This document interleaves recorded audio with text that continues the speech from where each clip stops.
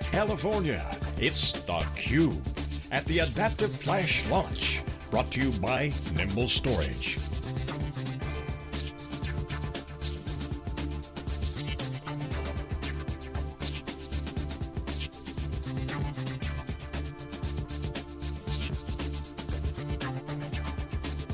Now here are your hosts, John Furrier and Stu Miniman. Okay, welcome back everyone. We're here live in Silicon Valley for the Nimble Storage exclusive coverage of their product launch. I'm John Furrier with SiliconAngle. This is theCUBE, our flagship program. We go out to the events, extract the signal from the noise. My co-host, David Furrier from wikibon.org. Our next guest is Ryan Miller, technology architect with Milliman. Welcome to theCUBE. Thank you. So you're up on stage giving the testimonial. So what was the main thing that got you attracted to the value proposition that you were talking about? Yeah, so Nimble, providing both the performance and the cost, it's a huge thing for us to be able to do a lot with a little, and that goes both in the framework that they're providing for IOPS and capacity, but also physical rack space. Being able to consolidate our co-location facilities, things like that. Describe your role, your purview within your organization, and so the folks can understand the context of that. Sure, so within our group we develop software for benefits administration, 401k pension plan, whatnot. And so we developed the software that we host and manage internally. So we're responsible for everything from the SDLC that's involved there with the infrastructure and everything about that. We're implementing the Nimble to achieve a couple different aspects. Historically, we've dealt with data warehousing, but also with hypervisor, virtualization, file systems, things like that, where we've slowly consolidated some things to it. But we also have some legacy storage facilities that we need to again continue that consolidation effort. What was it? Go ahead, David. Yeah. So what was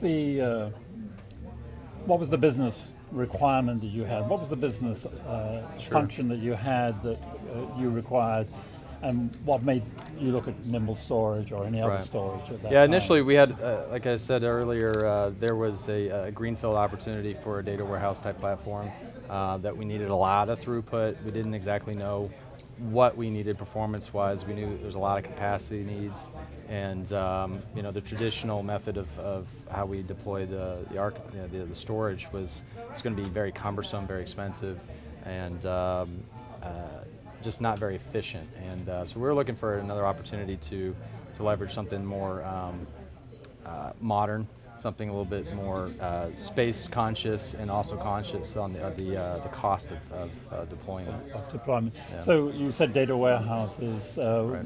Can you give a little more detail about what you were trying to do there? So in our transactional databases, we needed to get the data off onto another platform that we could report it on. Right. So we have an ETL process that was extracting that data and loading it into another environment, manipulating it a lot, so a lot of input, output, a lot of data churn, and finally present it into a reporting side database.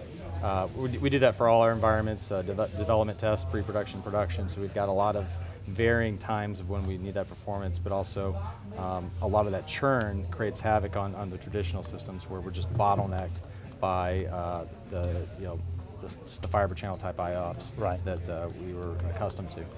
So so that's where the 10 gig came. Yeah, 10 gig SCSI was new for us, getting off the fiber channel and deploying all new networks for that, dedicated for it, and really being able to utilize that throughput, both at the network level, at the host level, and at the storage level all the way through, right?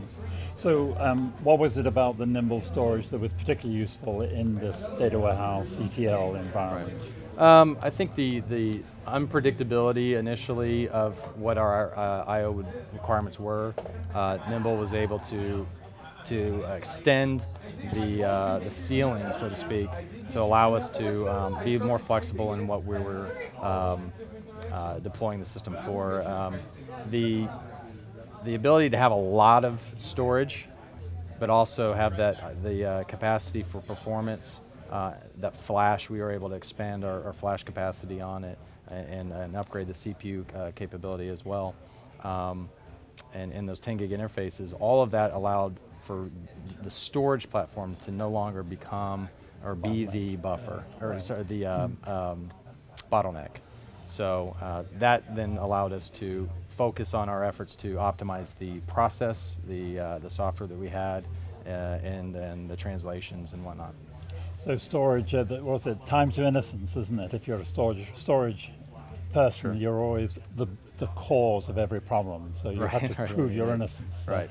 that came down significantly. Did Absolutely, and you know, we're a smaller group within our technology group itself, so we had to do everything, and having yet another technology platform that needed dedicated resources or duplicate resources, so that you had a little bit of overlap, was another cost factor. And with a Nimble, you really can just let go of that mindset and allow other people to take advantage of their basic knowledge of networking and everything else, and actually manage the platform as a whole. So from a business perspective, you've eliminated storage as one of the bottlenecks there. Yep. What impact does that have on the development teams themselves? I mean, you're doing this for a purpose, to develop stuff, get it out to your customers, or get new services out to your consultants. What impact has it had on that ability to deliver stuff more quickly to your... Sure. It has allowed us to more rapidly expand our needs, whatever it may be. Troubleshooting, if we need copies of data, we can do that very easily. If we need to expand it or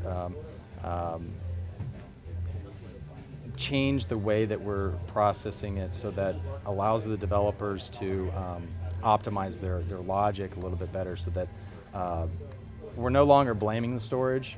We are allowed to, we can blame other things now. We can focus on optimizing that. So ultimately, we found these other issues, and we're able to optimize those and actually give reason and justification to optimize them, and to spend time researching it and making those things better.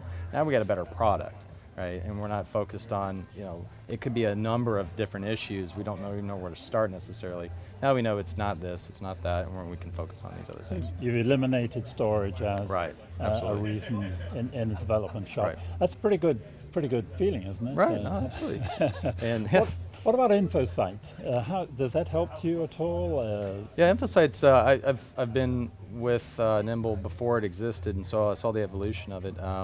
They've continued to add more data to it than I could ever really imagine would be needed initially, but now I understand why it's there, and being able to see from the basics of, here we are, here's the trajectory, this is what we're going to need to, we are actually touching capacity on our flash or not, and those upgrade type of needs, but also being able to compare the different types of workloads, seeing where we're optimizing our compression usage, our data usage, where our data protection isn't there, or isn't meeting our SLAs, whatever.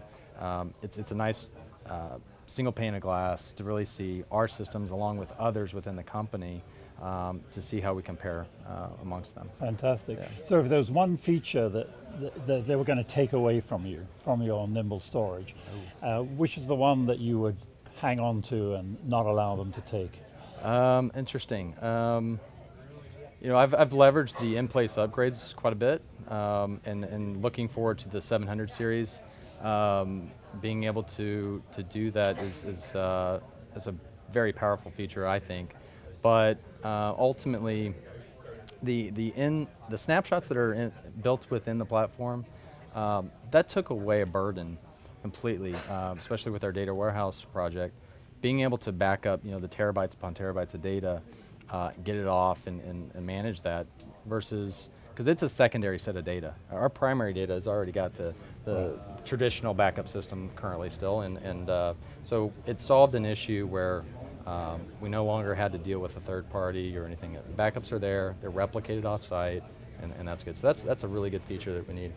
Ryan, we got to go. I want to thank you for coming on and sharing your thoughts with us, but we'll give you the final word. Share with the folks out there. They had a lot of customer success. We had Rod on earlier. So share with the folks out there in your own words, why is Nimble so great? Why are they doing so well from a product, technology, and company standpoint? I think one of their main advantages is that they got to start from scratch. They got to really rethink the way the hardware is utilized. They're not backfilling and trying to deal with legacy, and you got some really smart guys on the team. Everybody's very smart, and the way that they've leveraged it and optimized it, nobody else can do this. Obviously, they've patented everything here, but and they've gone public. Exactly. You know, so the rocket ship is in orbit. Exactly. So they're doing it right. They thought it out right, and they're moving forward with it, and taking into account all of the different needs of our customers. So. Well, thanks for coming on, Dave and I love to hear from practitioners, people in the trenches, actually implementing it, not the vendors and their story, obviously validated. Thanks for coming to theCUBE. We'll be right back with our next guest here on the ground, live in Silicon Valley for the Nimble Store's exclusive coverage of their new product launch. We'll be right back after this short break.